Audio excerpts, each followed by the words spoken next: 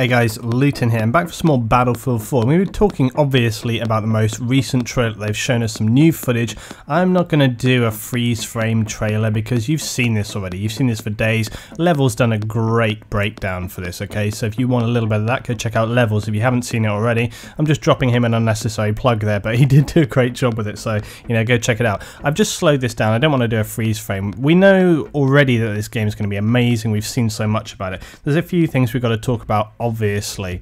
There's a couple of other things I want to talk about in this video as well, which I'll get into once I've spoken about the specifics. There is a lot of kind of moved around recycled image and footage, so I'm just going to talk as we go. Obviously a mixed up thing. Now this right here is Operation Locker. It's a snowy map. We've seen part of it before. Some of it has these kind of underground segments, some of it's above. It also has this circular prison station sort of within the center. This actually comes from, I believe, Victorian times actually, because circular prison stations, it allows the sort of the wardens to, you know, and the guards to view all prisoners at the same time with a central position. It was actually, I think they stopped using it because it was considered, it didn't give the prisoners enough privacy. It was considered sort of against their rights or whatever, you know, it was considered, I think, potentially kind of inhumane actually, because it kind of gave them no privacy at any time ever, and so they kind of, it affected them psychologically. Anyway, that's a complete aside that's irrelevant.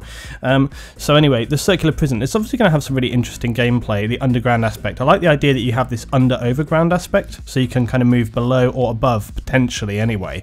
A lot of people kind of suggested about Operation Metro and how that was going to be different in Battlefield 4. Some people were saying, well, we've seen this roof collapse, maybe that roof collapse is going to allow some different routes. I think that's a good observation, and something that, you know, with, you know, in touch with these other maps is something to be aware of, that destruction could potentially allow potential new routes. You can see already here that there's going to be sort of external outside flanking routes as well as these internal ones. So I think that's really a great thing, is that we might see less of these maps which are kind of these horrific bottlenecks where you get stuck and trapped. And we may see some more, okay, we have this really hardcore internal combat, but at the same time it gives you tactical options. The destruction becomes actually a tactical choice rather than just unnecessary glorification of destruction. It actually has a purpose, and I think that's an important thing to do. Now, whether that's going to be an objective purpose or whether it literally is a flanking, you know, providing you more route options, that's going to be to be seen, but it is pretty interesting. Okay, so that's Operation Locker. We've also got the kind of GoldenEye style radio dish map, which is pretty interesting, kind of jungle-esque. There's a lot of, you can go above, here we go, above and below GoldenEye. Great. Here's the Operation Locker central station. You can see it's a full-on firefight, perhaps some definite close quarter actions. You actually see a guy get caught right in the middle there amongst all that destruction. Now here's a J8 dropping down a bomb. Now multiple people messaged me about this. Can I get confirmation? Can I get confirmation from DICE about this? Haven't been able to get confirmation from DICE, but what I will say, we saw this in Battlefield 2 and also Battlefield 1943. You could drop the bombs there. Remember, in both those and for 1943, they were basically dumb bombs. Okay, you're flying over, you release the bomb and you hit on target. That's what that appears to be in that clip. Okay, you see the jet flying and it drops the bomb last minute. So it's flying over, drops the bomb, and you see it release and drop down there at the last minute. That's key, because it really, that action, that momentum there is more of a release action. If it was guided, it'd probably do it from higher up or whatever, because then the bomb's going to fly to target. So I think they're dumb bombs, which means they're just kind of click release weapons. That's pretty interesting, means it's got some accuracy, means that they will be, there you are, see, they seem to be pretty devastatingly powerful. This is obviously Golmud Railway, which seems very vehicle heavy overall. It looks a very large map. It reminds you very much of Keosar Railroad, etc., those kind of large vehicle heavy maps. So no doubt we're going to see more of the kind of thing you expect in those large vehicle theatre maps in Battlefield. Be really good. Be interesting to see what else they have going on there. We haven't really seen too much of that map. It's going to be pretty tricky to talk about. We're on the dish here of the radio dish. You can play above and below on the dish, and again, it's going to be really great to see kind of what level of destruction they actually have in place there. I mean, we've seen some amazing destruction overall on all the maps we've seen so far. It'd be fantastic to see what they have here. Golmud as well. Interesting. You know, Golmud looks very open. You can see here huge sort of wide open map reminds you very much of kind of the Armored Kill style maps, and perhaps also some of those end game maps as well.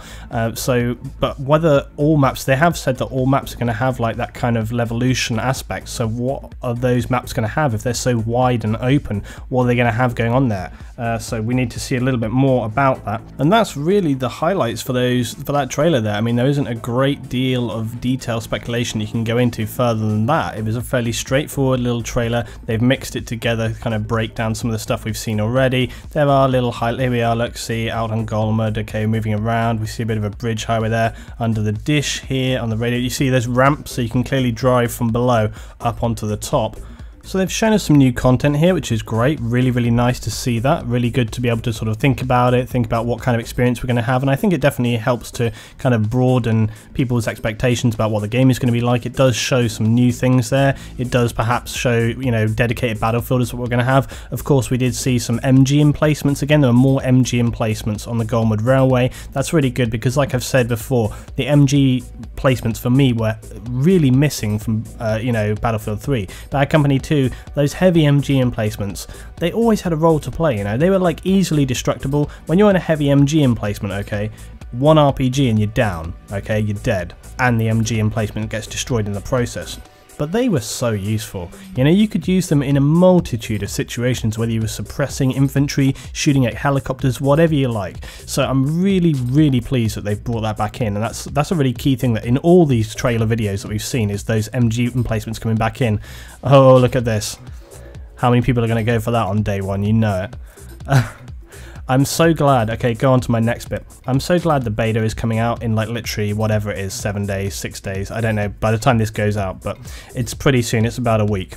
I'm super pleased that it's coming, I really, really am, because it's been so hard, you know, recently trying to create content and just enjoy. I haven't really been playing Battlefield 3 that much because I just kind of have like, I'm ready for Battlefield 4 now, you know, I really, really am. And it's like, I don't know, like I've said on some of those other videos, my other video I made a while back where I was talking about the decline kind of in the game, it actually sort of has been doing better than I expected. It's often funny how that happens, like you post a video and then a while later it starts to pick up, and it's actually people have been getting on board with that a lot. It doesn't surprise me because I think a lot of people feel the same way, but I am definitely so ready for Battlefield 4 because I think people are going to come into it with that kind of fresh, we're ready to play attitude rather than the kind of we're bored, what the hell, let's just screw around, which is fun in its part, but you know, you don't want all your games like that. And because I haven't got server set up right now, Battlefield 4 guys, when it comes I will have a server set up and I'll give you more details on that another time, but right now I've got no servers. But anyway, getting back to the beta deal, I'm really ready for the beta because as a producer, okay, I really, you know, you have to take it in part now as a producer and a player, and it's like, it's so agonizing not being able to kind of create the kind of content that you want to create and sort of the ideas that you have that you want to make. I mean, forget the beta as well, I'm just super happy that the game is really close as well now because it really isn't very far away, and I have so many ideas and so many things that I want to make with the game. It's going to be so fantastic to be able to sit down and be like, okay, now it's mine, I can actually get in there, I can get stuck in, I can break down all the things I want to do, I can make all the content I want to make, I can, you know, do stuff that people request, I can look at things, I can kind of go back through, I can take my time, I can analyze it. There's so much there that you want to do. As I say, I've been building a list of little ideas I want to do, I have a couple of series things that I want to do, so there's loads of stuff there coming, and it's just, it can't come soon enough, but I am very, very pleased that at least the beta is coming soon because that's going to be something. There's nothing worse than just having these endless trailers. Oh yeah, that's the next thing. Going on about Eurogamer next week. Now Eurogamer in London, as you know, is starting this week, Thursday to Sunday. It's a big expo in London, and Battlefield 4 is going to be there amongst a lot of other things. I'm going to be there Thursday all day, I'm going to be there Friday for the afternoon, evening part of the day. So as I've said in another video, if you're going along, you want to meet up, just give me a shout on Twitter, shout where you are, or I will shout where I'm out. I'll come and try and meet you guys. But put a pin in that, Battlefield 4 at Eurogamer. Now it's going to be, oh by the way, there's some dams, etc. Yeah, water and some not. The water in the dams, okay, there's going to be some, maybe one with not, and so yeah, we'll see, like whatever. come on, what do you want me to say? Okay, there's a dam, we've seen it with water. It's going to have an impact, one doesn't. Yeah, I think this is the other thing about, sorry, backtrack. This is turning into one of my rambly videos now rather than my I started off so well in this video today and it's kind of gone off track. But no, this is exactly the point I'm making, is that often with these trailer breakdowns and stuff, it's like, what do you want to say? Like, it's there, people can see it already, so, you know. And some of these other things as well, it's kind of like, yeah, I'm going to say what I see on screen, and it's kind of, okay. And people say like this is the thing, this is why I haven't had tons and tons and tons of videos for Battlefield 4, because at the end of the day I'm like, look, people see this stuff already, so like, come on, what do you want me to say? But anyway, Eurogamer, okay. With Eurogamer, I think people need to be hedged their expectations, alright? Because let's not forget PAX. PAX did not really, Daskro didn't even play Battlefield 4 at PAX, because he said it wasn't worth it. He said it was like a it was like an E3 build, it was like an alpha build, because they didn't have a big show space. Now think about this, Gamescom was like the big show for Battlefield 4. Gamescom showed so much, they had a 5-day live stream at Gamescom. Now Eurogamer, I don't know what kind of size space they have, but why would they do a big show when the beta is right around the corner, like literally the couple of days away? It makes no sense. I have a feeling that at Eurogamer they will not have a big Battlefield 4 show in the same way they did at PAX. I wouldn't even be surprised if it wasn't the sort of full beta build at Eurogamer. Now I may be wrong, but I'm just feeling like, why would they show, you know, if they only have a small space, they only have a certain amount, and it's to do with the player count more than anything else. And Daskro said this was the deal as well at PAX, was there was like a hugely small player count, and he was like, it was like running around a ghost town. So this is my feeling, that I don't want to be super pessimistic, but I have a feeling that just out of logic at Eurogamer it may not be the big Battlefield show that people are expecting. So, you know, we'll wait and see, but I don't want to get myself, you know, built up for something and then get there and be super disappointed. So we're going to wait and see what they have on show there. I'm sure it'll be great to have a look at it, whatever, but all the same, gotta wait and see. Anyway, not to be all day. It's going to be a fun day out for all the family. What do you want, you know? It's going to be it'll be a good fun times. I'm sure it'll be good. I'm sure I'll get to sort of mix and muddle with different people. It'll be a good fun time, and then we'll be straight into the beta. So hey, you can't go wrong there. But thoughts about the beta as well, guys, if you want to drop some more thoughts there below, because as you know, I've sort of mentioned about this before, that, you know, the beta's not so exclusive and it's not really out for that much time. So what do we think about that? You know, like I said before, I think people kind of read into the whole deal with betas too much. It's kind of like, I only mentioned this briefly on the video the other day, but it's like, you know, a beta, for example, like Arma 3, okay, it runs on for ages and ages, and there's feedback and they fix, and feedback and they patch it and they fix. With what they do with Battlefield, it's not the same, but I don't feel like you know, it's still a beta, you know, because it's still like pre-release, and people go like, oh, well, you know, they're not going to fix anything, it's just like a demo, blah, blah, blah. What's wrong with that? You know, it still gives people a chance to sort of look and feel with the game, and, you know, DICE do patch, and they've also said that they're going to try and patch in a different way than they did with Battlefield 3, so it's going to be a kind of more, they're going to do smaller patches rather than these epic patches that they did before. So there's no reason, like, this is, I don't get this, like, people say, oh, well, they won't have time to fix anything, but they do fix things. This is the point, like, we've seen it all through Battlefield 3, they do fix things, and it's like, come on, you know, they have been burning themselves, the candle at both ends, seriously, to turn this game out. You know they have. They've been killing themselves to get it out. From people that I've spoken to, and it's like, you really know they're working so hard. They're working around the clock to get this sorted out. And it's like, come on, have a little bit of, you know, seriously, you know, they're doing a hell of a lot of work already. And then on top, people expect like this perfect thing. Jesus, look at the game already, you know, seriously.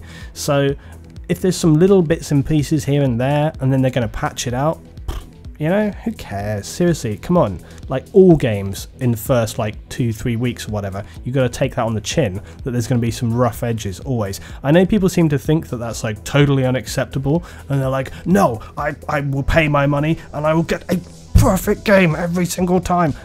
Jesus, man, seriously, come on, just chill out, you know, just take it, come on. The game will come out, there'll be some things that are not quite right, or blah blah blah, and then so what, you know? Every game has this, every game has it. Some way more catastrophic than others, some so bad that it makes me leave the game franchise forever or for a severely long time. We can talk about that another day. But yeah, all the same. So I really think people need to kind of relax on this whole beta deal and just be like, Jesus, you know, it gives you a chance to play the game. What more do you want, you know, seriously. So I'm just really looking forward to being able to get hands-on with the game and play for, you know, 96 hours straight or whatever. I need to make sure that Jesus, do I even have any time off work to actually play this right now? I need to make sure, otherwise what the hell. So yeah, we need to get stuck into it. But I'm really looking forward to the beta. I think you can probably tell that I'm more looking forward to the actual game coming out. I'm super looking forward to that. If you guys have got any thoughts about specific ideas that you want me to cover in Battlefield 4, like I say, I have already got some good ideas and I've been noting down and I've been working out things that I want to do. I'm sure all producers have been doing this, and I'm sure it'll be interesting to see how much repetition there is and how many people come up with actually fresh ideas and concepts. I think it's going to be pretty hard to do. I tell you, this is something else. This is something else with Battlefield now, which is you know, you don't want. You know, there's a lot of great people around. There's a lot of great producers around, and I think actually, on the whole, I would say that from the Battlefield producers that I see, I like a lot of the producers. You know, there's a lot of good quality producers who have their own take and their own spin on it, rather than some others which I seem to see, you know, other titles, other series where they kind of, you know, rinse and repeat quite a lot. There is more. I try not to do too much repetition of other people's content. That's why I haven't done so many, for example, like loadout videos and stuff before, because everybody does loadout videos, and I'm just kind of like, no, okay, I don't want to do that. I want to stick to the stuff that I do, which is the kind of breakdown, tactical overview stuff, map analysis, etc., because that's the kind of thing that I've always enjoyed. But as I said already, getting into Battlefield 4, I want to get into some of the more kind of weapon specific things and looking at those elements, because like I've said, there's so much more now that I think it's actually going to be more relevant than it was in Battlefield 3, and for that reason I think I need to kind of like address it, and I need to actually look at those issues, but I'll still do it in the way that I try, you know, the same style and theme that I try to continue all of the stuff that I do. Anyway guys, I think this is a pretty good place to wrap up now. I've been talking about this stuff for quite a while, so this should be a good little Sunday video for you. As I say, any other thoughts and things, drop it down below. If you're going to Eurogamer, drop it down below, let me know. If you want to give me some details or whatever, just send me a message on Twitter tomorrow or this week and I'll try and hook up. I don't know exactly what kind of meeting place is going to be down there at Eurogamer. As I say, I'm there all day Thursday and the afternoon evening section on Friday, so anybody that's around will find a way. So thanks for watching today guys, hope you've enjoyed. What are your thoughts about the trailer, about the new maps? What do you think about those? What do you think about how these are going to play out? Are they better? Do you like, you know, what's your favourite map so far from all the stuff that we've seen, right up from the beginning of Shanghai right up to now? Which are the most, you know, favourite elements that you've seen there? Drop in the comments guys, thanks for watching, have some more Battlefield 4 stuff coming very soon.